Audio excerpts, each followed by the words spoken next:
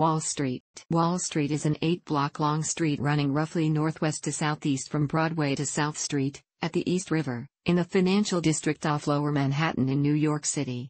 Over time, the term has become a metonym for the financial markets of the United States as a whole, the American financial services industry, even if financial firms are not physically located there, or New York-based financial interests.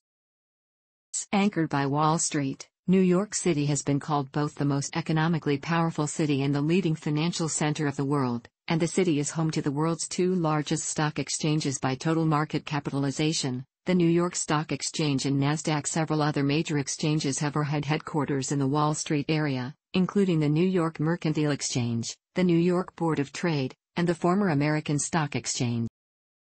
There are varying accounts about how the Dutch name de Walstraat got its name. A generally accepted version is that the name of the street was derived from a wall, actually a wooden palisade, on the northern boundary of the New Amsterdam settlement, built to protect against Native Americans, pirates, and the British. A conflicting explanation is that Wall Street was named after Walloons. The Dutch name for a Walloon is Wal. Among the first settlers that embarked on the ship Nederland in 1624 were 30 Walloon families. While the Dutch word wal can be translated as rampart, it only appeared as de Walstraat on English maps of New Amsterdam. However, even some English maps show the name as Walstraat, and not as Walstraat. According to one version of the story, in the 1640s basic picket and plank fences denoted plots and residences in the colony. Later, on behalf of the Dutch West India Company, Peter Stuyvesant, using both African slaves and white colonists, collaborated with the city government in the construction of a more substantial fortification, a strengthened wall. In 1685, surveyors laid out Wall Street along the lines of the original stockade. The wall started at Pearl Street, which was the shoreline at that time, crossing the Indian Path Broadway and ending at the other shoreline, today's Trinity Place, where it took a turn south and ran along the shore until it ended at the Old Fort. In these early days, local merchants and traders would gather at disparate spots to buy and sell shares and bonds, and over time divided themselves into two classes, auctioneers and dealers. Wall Street was also the marketplace where owners could hire out their slaves by the day or week. The rampart was removed in 1699 and a new city hall built at Wall in Nassau in 1700. Slavery was introduced to Manhattan in 1626, but it was not until December 13, 1711, that the New York City Common Council made Wall Street the city's first official slave market for the sale and rental of enslaved Africans and Indians. The slave market operated from 1711 to 1762 at the corner of Wall and Pearl Streets. It was a wooden structure with a roof and open sides, although walls may have been added over the years and could hold approximately 50 men. The city directly benefited from the sale of slaves by implementing taxes on every person who was bought and sold there. In the late 18th century there was a buttonwood tree at the foot of Wall Street under which traders and speculators would gather to trade securities. The benefit was being in proximity to each other. In 1792, traders formalized their association with the Buttonwood Agreement, which was the origin of the New York Stock Exchange. The idea of the agreement was to make the market more structured and without the manipulative auctions, with a commission structure. Persons signing the agreement agreed to charge each other a standard commission rate. Persons not signing could still participate but would be charged a higher commission for dealing. In 1789 Wall Street was the scene of the United States' first presidential inauguration when George Washington took the oath of office on the balcony of Federal Hall on April 30, 1789. This was also the location of the passing of the Bill of Rights. Alexander Hamilton, who was the first Treasury Secretary and architect of the early United States financial system, is buried in the cemetery of Trinity Church, as is Robert Fulton, famed for his steamboats. In the first few decades, both residences and businesses occupied the area, but increasingly business predominated. There are old stories of people's houses being surrounded by the clamor of business and trade and the owners complaining that they can't get anything done, according to a historian named Burroughs. The opening of the Erie Canal in the early 19th century meant a huge boom in business for New York City, since it was the only major eastern seaport which had direct access by inland waterways to ports on the Great Lakes. Wall Street became the money capital of America. Historian Charles R. Geist suggested that there has constantly been a tug-of-war between business interests on Wall Street and authorities in Washington, D.C., the capital of the United States by then. Generally during the 19th century Wall Street developed its own unique personality and institutions with little outside interference. In the 1840s and 1850s, most residents moved further uptown to Midtown Manhattan because of the increased business use at the lower tip of the island. The Civil War had the effect of causing the northern economy to boom, bringing greater prosperity to cities like New York, which came into its own as the nation's banking center, connecting Old World capital and New World ambition. According to one account, J. P. Morgan created giant trusts. John D. Rockefeller's Standard Oil moved to New York. Between 1860 and 1920, the economy changed from agricultural to industrial to financial, and New York maintained its leadership position despite these changes, according to historian Thomas Kessner. New York was second only to London as the world's financial capital. In 1884, Charles H. Dow began tracking stocks, initially beginning with 11 stocks, mostly railroads, and looked at average prices for these 11. When the average peaks and troughs went up consistently, he deemed it a bull market condition. If averages dropped, it was a bear market. He added up prices, and divided by the number of stocks to get his Dow Jones average. Dow's numbers were a convenient benchmark for analyzing the market and became an accepted way to look at the entire stock market. In 1889, the original stock report, Customer's Afternoon Letter, became the Wall Street Journal. Named in reference to the actual street, it became an influential international daily business newspaper published in New York City. After October 7, 1896, it began publishing Dow's expanded list of stocks. A century later, there were 30 stocks in the average. Business writer John Brooks, in his book Once in Golconda, considered the start of the 20th century period to have been Wall Street's heyday. The address of 23 Wall Street, the headquarters of J.P. Morgan and Company, known as the Corner, was the precise center, geographical as well as metaphorical, of financial America and even of the financial world. Wall Street has had changing relationships with government authorities. In 1913, for example, when authorities proposed a $4 stock transfer tax, stock clerks protested. At other times, city and state officials have taken steps through tax incentives to encourage financial firms to continue to do business in the city. In the late 19th and early 20th centuries, the corporate culture of New York was a primary center for the construction of skyscrapers, and was rivaled only by Chicago on the American continent. There were also residential sections, such as the Bowling Green section between Broadway and the Hudson River, and between Vesey Street and the Battery. The Bowling Green area was described as Wall Street's backyard, with poor people, high infant mortality rates, and the worst housing conditions in the city. As a result of the construction, looking at New York City from the east, one can see two distinct clumps of tall buildings, the financial district on the left, and the taller Midtown district on the right. The geology of Manhattan is well suited for tall buildings, with a solid mass of bedrock underneath Manhattan providing a firm foundation for tall buildings. Skyscrapers are expensive to build, but when there is a short supply of land in a desirable location, then building upwards makes sound financial sense. A post office was built at 60 Wall Street in 1905. During the World War I years, occasionally there were fundraising efforts for projects such as the National Guard. On September 16, 1920, close to the corner of Wall and Broad Street, the busiest corner of the financial district and across the offices of the Morgan Bank, a powerful bomb exploded. It killed 38 and seriously injured 143 people. The perpetrators were never identified or apprehended. The explosion did, however, help fuel the Red Scare that was underway at the time. A report from the New York Times. The area was subjected to numerous threats. One bomb threat in 1921 led to detectives sealing off the area to prevent a repetition of the Wall Street bomb explosion. September 1929 was the peak of the stock market. October 3, 1929 was when the market started to slip, and it continued throughout the week of the 14th. In October 1929, renowned Yale economist Irving Fisher reassured worried investors that their money was safe on Wall Street. A few days later, on October 24, stock values plummeted. The stock market crash of 1929 ushered in the Great Depression, in which a quarter of working people were unemployed, with soup kitchens, mass foreclosures of farms, and falling prices. During this era, development of the financial district stagnated, and Wall Street paid a heavy price and became something of a backwater in American life. During the New Deal years as well as the 1940s, there was much less focus on Wall Street and finance. The government clamped down on the practice of buying equities based only on credit, but these policies began to ease. From 1946 to 1947, Stocks could not be purchased on margin, meaning that an investor had to pay 100% of a stock's cost without taking on any loans. But this margin requirement was reduced 4 times before 1960, each time stimulating a mini rally and boosting volume, and when the Federal Reserve reduced the margin requirements from 90% to 70%.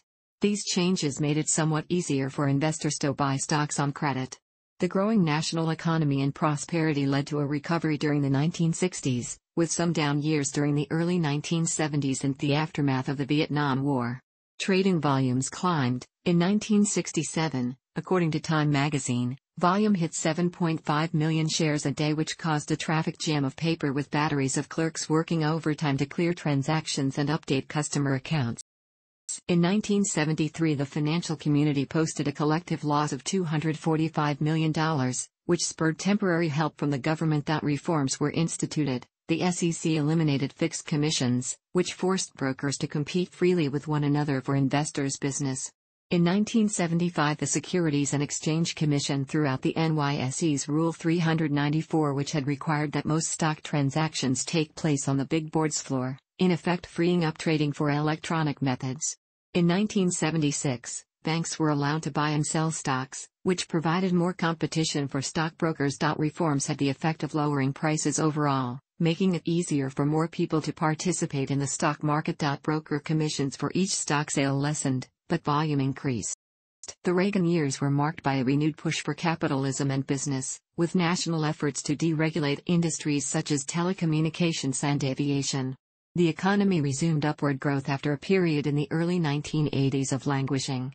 A report in the New York Times described that the flushness of money and growth during these years had spawned a drug culture of sorts, with the rampant acceptance of cocaine use, although the overall percent of actual users was most likely small.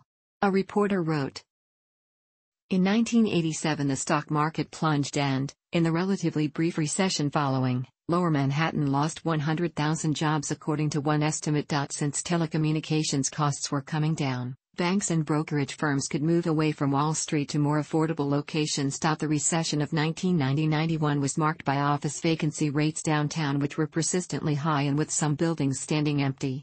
The day of the stock market drop, October 20th, was marked by stony-faced traders whose sense of humor had abandoned them and in the exhaustion of stock exchange employees struggling to maintain orderly trading. Ironically, it was the same year that Oliver Stone's movie Wall Street appeared. In 1995, city authorities offered the Lower Manhattan Revitalization Plan, which offered incentives to convert commercial properties to residential use. Construction of the World Trade Center began in 1966 but had trouble attracting tenants when completed. Nonetheless, some substantial firms purchased space there. Its impressive height helped make it a visual landmark for drivers and pedestrians.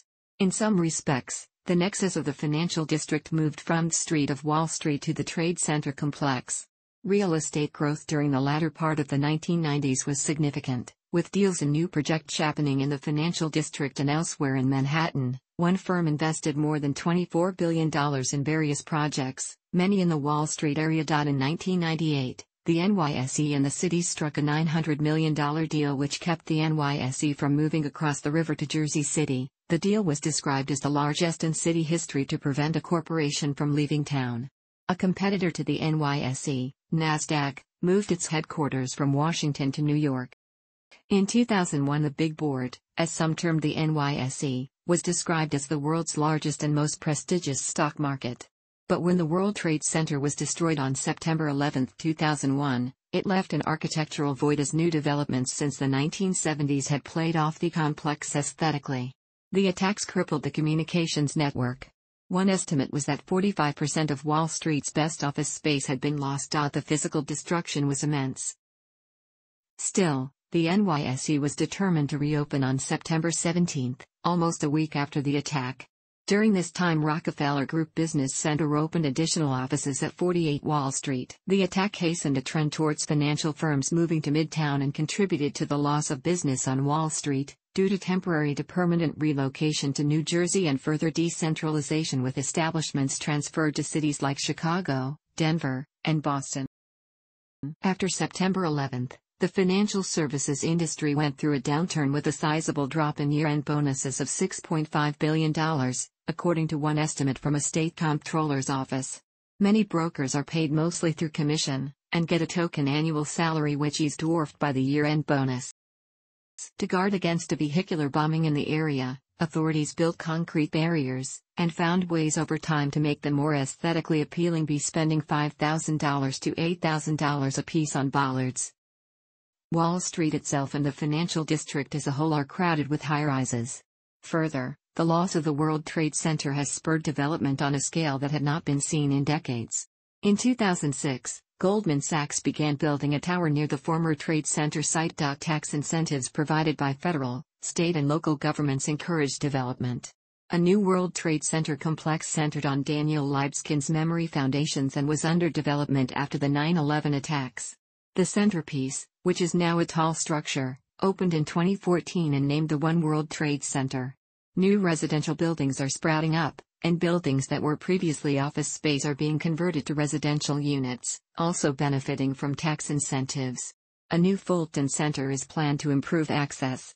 In 2007, the Maharishi Global Financial Capital of New York opened headquarters at 70 Broad Street near the NYSE, in an effort to seek investors. The Guardian reporter Andrew Clark described the years of 2006 to 2010 as tumultuous, in which the heartland of America is mired in gloom with high unemployment around 9.6%, with average house prices falling from $230,000 in 2006 to $183,000, and foreboding increases in the national debt to $13.4 trillion, but that despite the setbacks, the American economy was once more bouncing back. What had happened during these heady years? Clark wrote, "The first months of 2008 was a particularly troublesome period which caused Federal Reserve Chairman Ben Bernanke to work holidays and weekends, and which did an extraordinary series of moves. It bolstered U.S. banks and allowed Wall Street firms to borrow directly from the Fed. These efforts were highly controversial at the time, but from the perspective of 2010, it appeared the federal exertions had been the right decisions. By 2010, Wall Street firms, in Clark's view, were getting back to their old selves as engine rooms of wealth, prosperity and excess." A report by Michael Stoller in the New York Sun described a Phoenix-like resurrection of the area, with residential, commercial, retail and hotels booming in the third largest business district in the country. At the same time, the investment community was worried about proposed legal reforms, including the Wall Street Reform and Consumer Protection Act, which dealt with matters such as credit card rates and lending requirements. The NYSE closed 2 of its trading floors in a move towards transforming itself into an electronic exchange. Beginning in September 2011, demonstrators disenchanted with the financial system protested in parks and plazas around Wall Street. Wall Street investment banking fees in 2012 totaled approximately $40 billion, while senior bank officers managing risk and compliance functions earned as much as $324,000 annually in New York City in 2013. On October 29, 2012, ironically, the 83rd anniversary of Black Tuesday, the culmination of the disastrous Wall Street crash of 1929, Wall Street was disrupted in New York and New Jersey, an area not normally known as a hotbed of hurricane activity the way that areas much further south are, were blasted by Hurricane Sandy.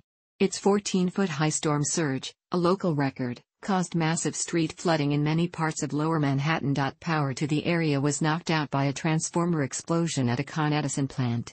With mass transit in New York City already suspended as a precaution even before the storm hit, the New York Stock Exchange and other financial exchanges were closed for 2 days, reopening on October 31.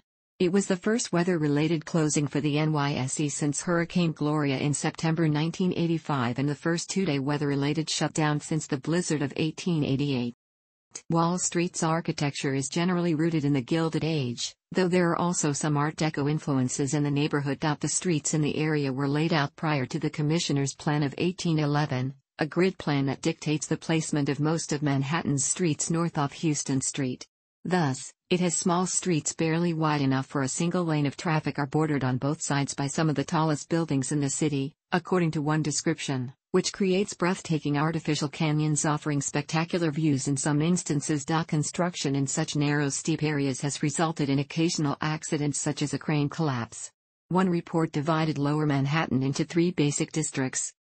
Landmark buildings on Wall Street include Federal Hall National Memorial, 14 Wall Street, Bankers Trust Company Building, 40 Wall Street, the Trump Building, 55 Wall Street, the former world headquarters of Citicorp, the New York Stock Exchange at the corner of Broad Street, and the U.S. headquarters of Deutsche Bank at 60 Wall Street. The Deutsche Bank building, formerly the J.P. Morgan headquarters, makes Deutsche Bank the last remaining major investment bank to have its headquarters on Wall Street.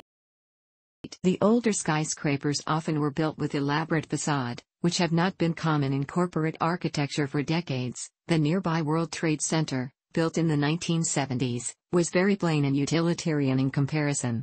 Excavation from the World Trade Center was later used as landfill for Battery Park City residential developments. 23 Wall Street, built in 1914, was known as the House of Morgan and served for decades as the bank's headquarters and, by some accounts, was viewed as an important address in American finance. Cosmetic damage from the 1920 Wall Street bombing is still visible on the Wall Street side of this building. A key anchor for the area is the New York Stock Exchange. City authorities realize its importance, and believe that it has outgrown its neoclassical template, the corner of Wall and Broad Streets, and in 1998 offered substantial tax incentives to try to keep it in the financial district. Plans to rebuild it were delayed by the events of 2001. In 2011, the exchange still occupies the same site. The exchange is the locus for an impressive amount of technology and data. For example, to accommodate the 3,000 persons who work directly on the exchange floor requires 3,500 kilowatts of electricity, along with 8,000 phone circuits on the trading floor alone, and 200 miles of fiber optic cable below ground. During most of the 20th century, Wall Street was a business community with practically only offices which emptied out at night. A report in the New York Times in 1961 described a death-like stillness that settles on the district after 5:30 and all day Saturday and Sunday. But there has been a change towards greater residential use of the area, pushed forwards by technological changes and shifting market conditions. The general pattern is for several 100,000 workers to commute into the area during the day, sometimes by sharing a taxicab from other parts of city as well as from New Jersey and Long Island, and then leave at night. In 1970 only 833 people lived south of Chambers Street. By 1990, 13,782 people were residents, with the addition of areas such as Battery Park City and Southbridge Towers. Battery Park City was built on 92 acres of landfill, and 3,000 people moved there beginning about 1982, but by 1986 there was evidence of more shops and stores in the park, along with plans for more residential development. According to one description in 1996, the area dies at night, it needs a neighborhood, a community. During the past 2 decades there has been a shift towards greater residential living areas in the Wall Street area, with incentives from city authorities in some instances. Many empty office buildings have been converted to lofts and apartments. For example, the office building of Harry Sinclair, the oil magnate involved with the Teapot Dome scandal, was converted to a co-op in 1979. In 1996, a fifth of buildings and warehouses were empty, and many were converted to living areas. Some conversions met with problems, such as aging gargoyles on building exteriors having to be expensively restored to meet with current building codes. Residents in the area have sought to have a supermarket, a movie theater, a pharmacy, more schools, and a good diner. The discount retailer named Job Lot used to be located at the World Trade Center but moved to Church Street. Merchants bought extra unsold items at steep prices and sold them as a discount to consumers, and shoppers included thrifty homemakers and browsing retirees who rubbed elbows with City Hall workers and Wall Street executives, but the firm went bust in 1993. There were reports that the number of residents increased by 60% during the 1990s to about 25,000, although a second estimate, based on the 2000 census based on a different map, places the residential, nighttime and weekend, population in 2000 at 12,042. By 2001 there were several grocery stores, dry cleaners, and 2 grade schools and a top high school.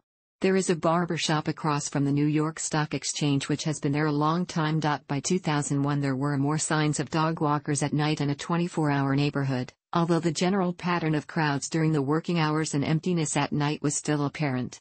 There were 10 hotels and 13 museums by 2001. Stuyvesant High School moved to its present location near Battery Park City in 1992 and has been described as one of the nation's premier high schools with emphasis on science and mathematics. In 2007 the French fashion retailer Hermès opened a store in the financial district to sell items such as a $4,700 custom-made leather dressage saddle or a $47,000 limited edition alligator briefcase. Some streets have been designated as pedestrian only with vehicular traffic prohibited at some times. There are reports of panhandlers like elsewhere in the city. By 2010 the residential population had increased to 24,400 residents with crime statistics showing no murders in 2010.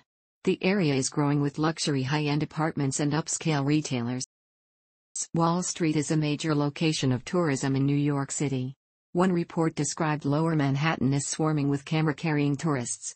Tour guides highlight places such as Trinity Church, the Federal Reserve Gold Vaults 80 feet below street level, worth $100 billion, and the NYSE. A Scoundrels of Wall Street tour is a walking historical tour which includes a museum visit and discussion of various financiers who were adept at finding ways around finance laws or loopholes through them. Occasionally artists make impromptu performances. For example, in 2010, a troupe of 22 dancers contort their bodies and cram themselves into the nooks and crannies of the financial district and bodies in urban spaces choreographed by Willie Donner. One chief attraction, the Federal Reserve Building in Lower Manhattan, paid $750,000 to open a visitors gallery in 1997. The New York Stock Exchange and the American Stock Exchange also spent money in the late 1990s to upgrade facilities for visitors. Attractions include the Gold Vault beneath the Federal Reserve, and that staring down at the trading floor was as exciting as going to the Statue of Liberty. Finance professor Charles R. Geist wrote that the exchange has become inextricably intertwined into New York's economy. Wall Street pay, in terms of salaries and bonuses and taxes, is an important part of the economy of New York City, the tri-state metropolitan area, and the United States. In 2008, after a downturn in the stock market, the decline meant $18 billion less in taxable income, with less money available for apartments, furniture, cars, clothing and services. A fall-off in Wall Street's economy could have wrenching effects on the local and regional economies. Estimates vary about the number and quality of financial jobs in the city. One estimate was that Wall Street firms employed close to 200,000 persons in 2008.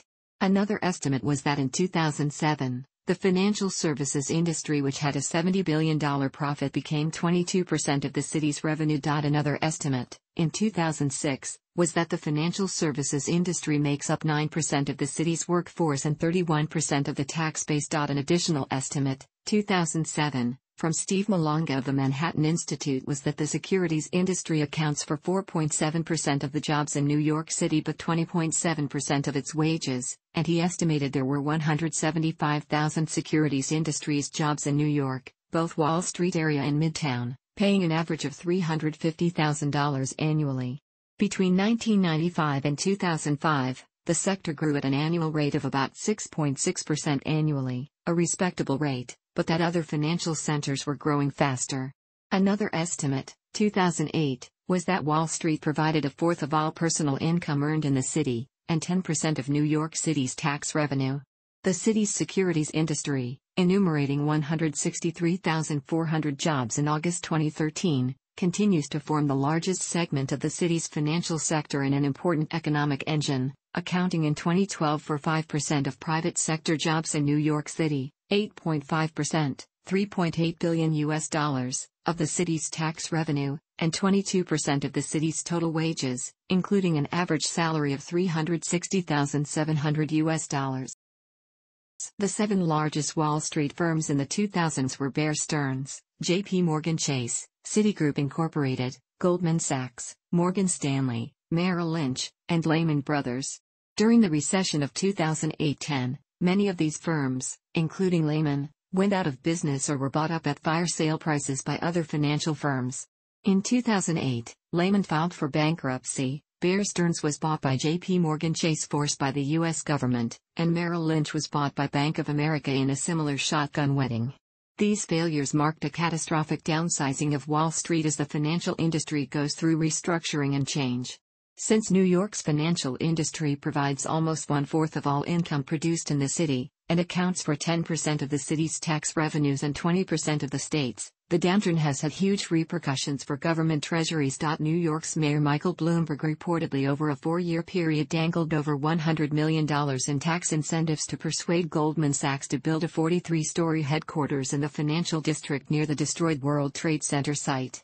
In 2009, things looked somewhat gloomy, with one analysis by the Boston Consulting Group suggesting that 65,000 jobs had been permanently lost because of the downturn. But there were signs that Manhattan property prices were rebounding with price rises of 9% annually in 2010, and bonuses were being paid once more, with average bonuses over $124,000 in 2010. A requirement of the New York Stock Exchange was that brokerage firms had to have offices clustered around Wall Street so clerks could deliver physical paper copies of stock certificates each week. There were some indications that Midtown had been becoming the locus of financial services dealings even by 1911. But as technology progressed, in the middle and later decades of the 20th century, computers and telecommunications replaced paper notifications, meaning that the close proximity requirement could be bypassed in more situations. Many financial firms found that they could move to Midtown Manhattan 4 miles away or elsewhere and still operate effectively. For example, the former investment firm of Donaldson, Lufkin and Jenrette was described as a Wall Street firm but had its headquarters on Park Avenue in Midtown. A report described the migration from Wall Street. Nevertheless, a key magnet for the Wall Street remains the New York Stock Exchange. Some old guard firms such as Goldman Sachs and Merrill Lynch, Balti Bank of America in 2009, have remained fiercely loyal to the financial district location, and new ones such as Deutsche Bank have chosen office space in the district.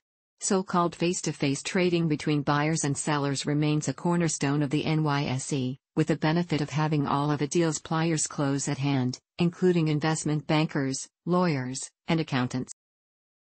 In 2011, the Manhattan Financial District is one of the largest business districts in the United States, and second in New York City only to Midtown in terms of dollar volume of business transacted.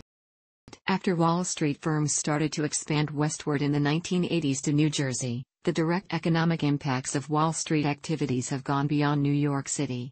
The employment in the financial services industry, mostly in the back office roles, has become an important part of New Jersey economy. In 2009, the Wall Street employment wages were paid in the amount of almost $18.5 billion in the state. The industry contributed $39.4 billion or 8.4% to the New Jersey's gross domestic product in the same year. The most significant area with Wall Street employment is in Jersey City. In 2008, the Wall Street West employment contributed to 1/3 of the private sector jobs in Jersey City. Within the financial service cluster, there were 3 major sectors. More than 60% were in the securities industry, 20% were in banking, and 8% in insurance. Additionally, New Jersey has become the main technology infrastructure to support the Wall Street operations. A substantial amount of securities traded in the United States are executed in New Jersey, as the data centers of electronic trading in the U.S. equity market for all major stock exchanges are located in North and Central Jersey. A significant amount of securities clearing and settlement workforce is also in the state. This includes the majority of the workforce of Depository Trust Company, the primary U.S. securities depository, and the Depository Trust and Clearing Corporation, the parent company of National Securities Clearing Corporation, the Fixed Income Clearing Corporation and Emerging Markets Clearing Corporation. Having a direct tie to Wall Street employment is problematic for New Jersey, however. The state lost 7.9% of its employment base from 2007 to 2010, the financial services sector in the fallout of the subprime mortgage crisis. Of the street's importance as a financial center, New York Times analyst Daniel Gross wrote. An example is the alternative trading platform known as Bets, based in Kansas City, which came out of nowhere to gain a 9% share in the market for trading United States stocks. The firm has computers in the U.S. state of New Jersey, 2 salespersons in New York City, but the remaining 33 employees work in a center in Kansas. Wall Street in a conceptual sense represents financial and economic power. To Americans, it can sometimes represent elitism and power politics, and its role has been a source of controversy throughout the nation's history, particularly beginning around the Gilded Age period in the late 19th century. Wall Street became the symbol of a country and economic system that many Americans see as having developed through trade, capitalism, and innovation. Wall Street has become synonymous with financial interests, often used negatively. During the subprime mortgage crisis from 2007 to 10, Wall Street financing was blamed as one of the causes, although most commentators blame an interplay of factors. The U.S. government with the Troubled Asset Relief Program bailed out the banks and financial backers with billions of taxpayer dollars, but the bailout was often criticized as politically motivated, and was criticized by journalists as well as the public.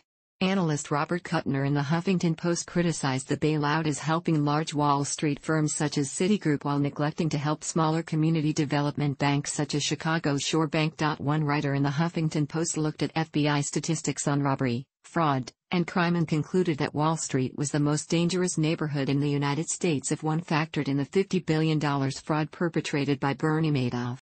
When large firms such as Enron, WorldCom and Global Crossing were found guilty of fraud, Wall Street was often blamed, even though these firms had headquarters around the nation and not in Wall Street. Many complained that the resulting Sarbanes-Oxley legislation dampened the business climate with regulations that were overly burdensome. Interest groups seeking favor with Washington lawmakers, such as car dealers, have often sought to portray their interests as allied with Main Street rather than Wall Street, although analyst Peter Overby on National Public Radio suggested that car dealers have written over $250 billion in consumer loans and have real ties with Wall Street. When the United States Treasury bailed out large financial firms, to ostensibly halt the downward spiral in the nation's economy, there was tremendous negative political fallout, particularly when reports came out that monies supposed to be used to ease credit restrictions were being used to pay bonuses to highly paid employees. Analyst William D. Cohen argued that it was obscene how Wall Street reaped massive profits and bonuses in 2009 after being saved by trillions of dollars of American taxpayers' treasure despite Wall Street's greed and irresponsible risk-taking. Washington Post reporter Suzanne McGee called for Wall Street to make a sort of public apology to the nation, and expressed dismay that people such as Goldman Sachs chief executive Lloyd Blankfein hadn't expressed contrition despite being sued by the SEC in 2009. McGee wrote that bankers aren't the sole culprits, but their too glib denials of responsibility and the occasional vague and waffling expression of regret don't go far enough to deflect anger. But chief banking analyst at Goldman Sachs, Richard Ramsden, is unapologetic and sees banks as the dynamos that power the rest of the economy. Ramsden believes risk-taking is vital and said in 2010. Others in the financial industry believe they've been unfairly castigated by the public and by politicians. For example, Anthony Scaramucci reportedly told President Barack Obama in 2010 that he felt like a piñata, whacked with a stick by hostile politicians. The financial misdeeds of various figures throughout American history sometimes casts a dark shadow on financial investing as a whole, and include names such as William Dewar, Jim Fisk and Jay Gould, the latter two believed to have been involved with an effort to collapse the U.S. gold market in 1869, as well as modern figures such as Bernard Madoff who built billions from investors. In addition, images of Wall Street and its figures have loomed large. The 1987 Oliver Stone film Wall Street created the iconic figure of Gordon Gekko House, the phrase "greed is good," which caught on in the cultural parlance. Stone commented in 2009 how the movie had had an unexpected cultural influence, not causing them to turn away from corporate greed, but causing many young people to choose Wall Street careers because of that movie. A reporter repeated other lines from the film, "I'm talking about liquid. Rich enough to have your own jet. Rich enough not to waste time. $100 million, buddy. A player." Wall Street firms have however also contributed to projects such as Habitat for Humanity as well as done food programs in Haiti and trauma centers in Sudan and rescue boats during floods in Bangladesh. As a figure of speech contrasted to Main Street, the term Wall Street can refer to big business interests against those of small business and the working or middle classes. It is sometimes used more specifically to refer to research analysts, shareholders, and financial institutions such as investment banks. Whereas Main Street conjures up images of locally owned businesses and banks, the phrase Wall Street is commonly used interchangeably with the phrase corporate America. It is also sometimes used in contrast to distinguish between the interests, culture, and lifestyles of investment banks and those of Fortune 500 industrial or service corporations.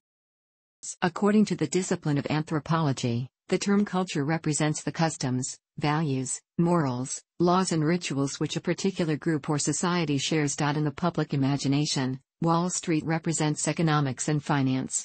However, although Wall Street employees may exhibit greedy and self-interested behaviors to the public, these behaviors are justified through their own value system and social practices. Various anthropologists have conducted research on Wall Street, and it is their research which can confirm the negative views of Wall Street while providing the public with information that can contribute to a better understanding of how Wall Street workers perceive themselves. Anthropologist Karen Ho, who has conducted ethnographic research on Wall Street, states in Situating Global Capitalisms that the markets are beginning to self-regulate themselves in terms of neoliberalism. Through the perception of the public, financial investors take on a role that has already been established for them. It is both appropriate and fitting to call Wall Street a culture because of the system of values and practices it holds on to. Moreover, anthropological insight can help improve the general public's understanding of Wall Street and in turn allow the public to appreciate the culture of Wall Street, which is both logical and sensible to the workers themselves. Professor Katarina Sjöberg argues in The Wall Street Culture that within the media negative images of Wall Street are painted in terms of the district's market falls, money losses and deceitful gains. However, this is not what Wall Street investors are bothered by. Instead, it is the public's words and opinions which they feel mold their image. Sjöberg notes that in the American culture, money-making is of utmost importance and knowing how to make money is considered to be respectable. Therefore, Wall Street investors prioritize their work as well as strive to climb the corporate ladder. They also feel obligated to maintain the image the public creates, because it strengthens their position as a Wall Street employee. They value seeing themselves as experts in their field, especially since they live in a society that values wealth. This justifies their acts of greed, and allows them to take part in activities often deemed as criminal because they feel as though it is expected. Moreover, they do not regret their actions because to them, it is part of being an American. Aside from living up to the public's image, Wall Street workers justify their high salaries with an argument pointed out by Karen Ho in Disciplining Investment Bankers, Disciplining the Economy, Wall Street's Institutional Culture of Crisis, the Downsizing of Corporate America. She argues that due to the fact that the financial market is volatile in conjunction with the existence of job insecurity, Wall Street workers are compensated through their salaries. In Situating Global Capitalisms, A View from Wall Street Investment Bankers by Karen Ho, she interviews a banker who believes that working for Wall Street puts them at the top of the hierarchical ladder in society. The banker feels that everything goes through Wall Street, in terms of loans, investments, change or growth. From his point of view, Wall Street values are embedded in power. Similarly to Sjöberg's article, The Wall Street Culture, she states that as she was entering the New York Stock Exchange, NYSE, to conduct an interview, she was questioned by many employees regarding her purpose, how she gained access into their workplace without an appointment, and how she passed security. In their view, there is a dividing line between us on the inside and those on the outside. These factors strengthen the power relations as well as establish a hierarchy between them as Wall Street employees and the public. Additionally, in Disciplining Investment Bankers, Disciplining the Economy, Wall Street's Institutional Culture of Crisis and the Downsizing of Corporate America, Karen Ho states that as we continue to learn more about Wall Street, we learn about each independent banker. As the banker brings their life experiences into the business, we can see the reasons for their actions. Each investor has a unique identity which contributes to the culture of Wall Street. Ideally, they live in the moment. However, job insecurity and the volatile nature of the market creates a constant state of fear within the investor. Therefore, they must organize themselves and follow a pattern to ensure security, profit and prosperity for the long run. Karen Ho wishes for us to see Wall Street through the lens of the everyday investor and banker, as well as understand the experiences and everyday situations that they must endure. Ho also believes that the individuals within the public can counteract the stereotypes and negativity that both the media and society associates with Wall Street by learning more about the personal experiences of the investors and their everyday lives. Similarly to regular wage earners, Wall Street employees are just trying to earn a day's pay. Their work is sometimes undervalued, because the public does not see them in this manner. Thus, Wall Street cannot be understood in black and white terms. One needs to understand that they have a value system which is not only logical to them, but also reflective of North America's values of individual power, prestige, and social practices based on individualism. For example, throughout the 1940s and into the 1950s, Manhattan was a white-only community. Within that time period, there was a lot of racial segregation. The values of America and the social practices were not like they are today, so African Americans were not within the Wall Street community. Many people associated with Wall Street have become famous, although in most cases their reputations are limited to members of the stock brokerage and banking communities. Others have gained national and international fame. For some, their fame is due to skillful investment strategies, financing, reporting, legal or regulatory activities, while others are remembered for their notable failures or scandal. With Wall Street being historically a commuter destination, a plethora of transportation infrastructure has been developed to serve it. Pier 11 at the foot of the street is a busy terminal for New York Waterway and other ferries. The New York City subway serves 3 stations under Wall Street. Motor traffic, particularly during working hours, is often congested, but driving late at night and on weekends can be easier. The roads are not arranged according to Midtown's distinctive rectangular grid pattern with staggered lights, but have small, often one-lane roads with numerous stoplights and stop signs. The FDR Drive, East River Esplanade, and South Street run along the East River, and the downtown Manhattan heliport serves Wall Street. Thanks for watching. Don't forget to like the video and don't forget to subscribe.